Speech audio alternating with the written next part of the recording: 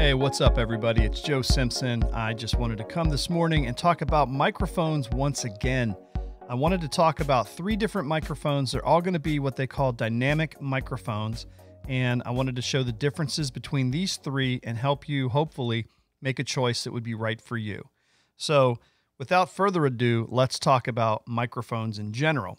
What I'm going to be dealing with today is dynamic microphones. Dynamic microphones, unlike condenser microphones, require a little bit closer proximity to the microphone. You'll see them on sound stages where people sing in concerts and things, and they'll put their mouths right up on it because you can get right up on these microphones and they sound good. I like the sound of my voice through a dynamic microphone, especially when going through something like the Rodecaster Pro.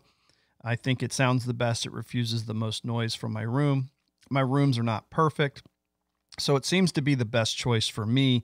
Although you will see the microphone in screen and it's going to kind of kill, the discreteness of doing the audio. But in this particular case, since I'm just doing a talking head video, most people don't really care about what the scene looks like as much as what I'm saying.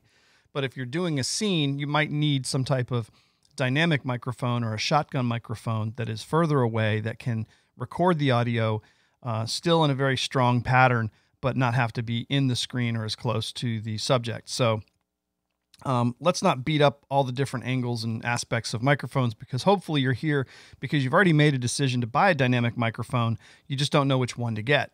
So the 3 I'm going to talk about today are going to be what I would consider budget. I'm going to have more of the $100 high-end budget, which is not high-end in microphone world, but for me it was.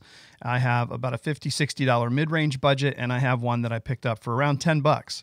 So I wanted to show you the different sounds of these microphones and give you some impressions of what I think about them and why I think you should buy one over the other. The microphone you're hearing right now is probably my favorite of all 3. It's the SM58, and without much surprise, it's probably the most expensive. It's $100. But if you go on eBay, since these microphones are so bulletproof and tough, you can find them used in very good shape for around $50. So I bought this one on eBay for around $58. Seemed to be a good deal. I got it to the house and it works fine.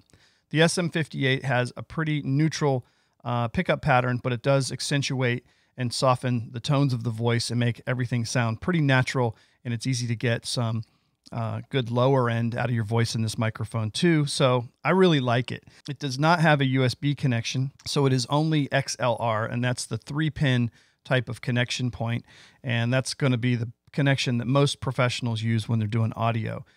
If you need something to go directly into the computer, I might have a solution for you here in just a second. So this is the SM58. Let's move on to the next microphone. Now this microphone that you're hearing is called the Samson R21.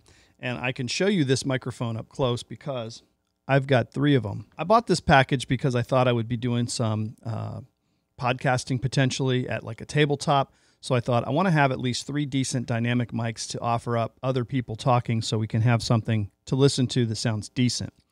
The sound characteristics, I would say, of the Samson is a little bit more high-end and top-end. I'm not as crazy about the resolution and the way the top-end sounds on this microphone, but I don't think it sounds bad. And I got that kit off of eBay once again. That was a $25 3-microphone kit used, but in new shape.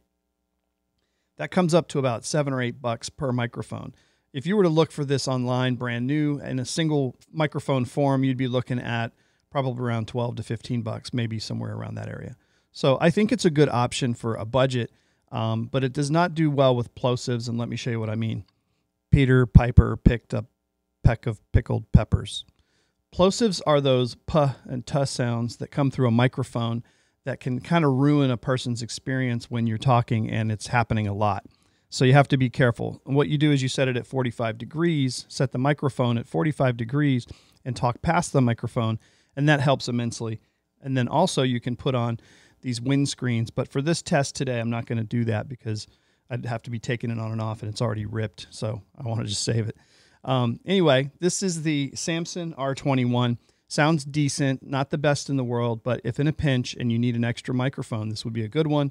If you're just starting out and you barely have any money at all, it's not a bad option. Although I do think the Behringer choices, the 1800 and the 8500, for a few more dollars, maybe $4 or $5 more each, might be a better choice. But these were a 3-pack. I liked the case. I wanted the package, so I went with it. So let's move on to another microphone that I really like a lot that I think could be in the sweet spot. This is the Samson Q2U. Now, this is a unique microphone among the others because it has not only the XLR inputs or outputs for the professional style hookup, it has, in addition, a USB hookup. You can go on the road with very little equipment.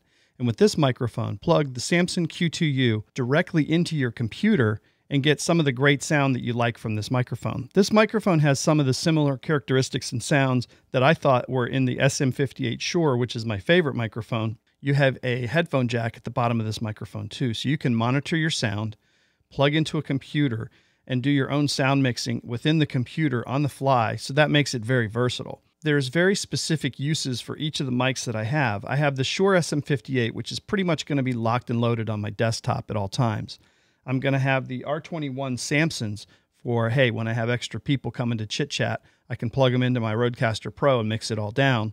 I have the Q2U, which is my versatile, get-it-all-done Swiss Army knife of microphones, which has great sound and pickup. It's got a headphone jack at the bottom of this mic and also USB connectivity. The other nice thing about the Samson Q2U is it's only $59 on B&H Photo. You can get these things all over the place. They come with some nice accessories, and it won't break the bank. So I think the Q2U falls in that sweet spot. But if you're looking for ultimate sound quality, I really prefer the SM58.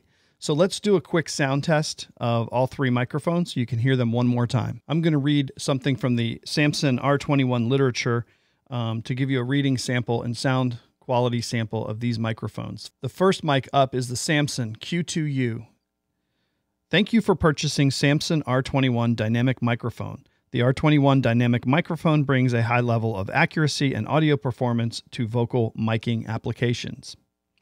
So there you have it. That's the Q2U. Let's move to the R21. Thank you for purchasing the Samson R21 dynamic microphone.